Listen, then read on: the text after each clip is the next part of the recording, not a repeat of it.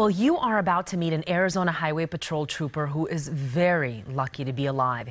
Here is someone else at DPS examining what's left of his car. Here we're centered on the rear right corner of the patrol vehicle.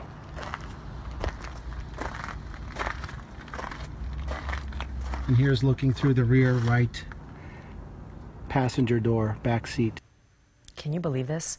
Arizona Highway Patrol Sergeant Stuart Shoup was already working on a wreck that involved 7 vehicles when a semi came out of the dust storm and plowed into his car. 9 News 9's Craig Smith has his story.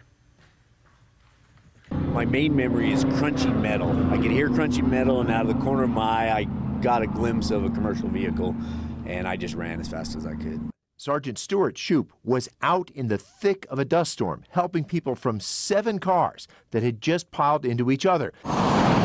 They were on I-10 about 30 miles east of Wilcox in thick, blowing dust like you see in this video of a different dust storm in northern Arizona.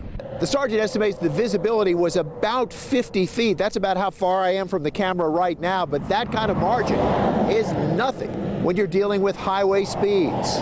Sergeant Shoup parked behind the wrecked cars, stopped in the right lane. He turned on his emergency lights to try to warn other drivers to stay clear. But that wasn't enough to warn somebody off. No, the dust got really bad, and that commercial vehicle was didn't slow down.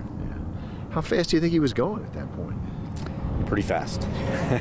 I don't know, but he was going really fast. He figures he was about 50 feet away when the semi plowed in hard enough he thought he'd have to dodge flying debris. Soon, backup troopers arrived and he could head home. What's it like when you get home after something like this? You know, it gets a little emotional when you walk in and your wife, because I called her from the scene, and you get home and see your kids and your wife. It gets a little emotional, but a relief and thankfulness, and you realize how quickly life can change. It didn't change for me, but you can see how quickly it could. Craig Smith, KGUN-9 on your side.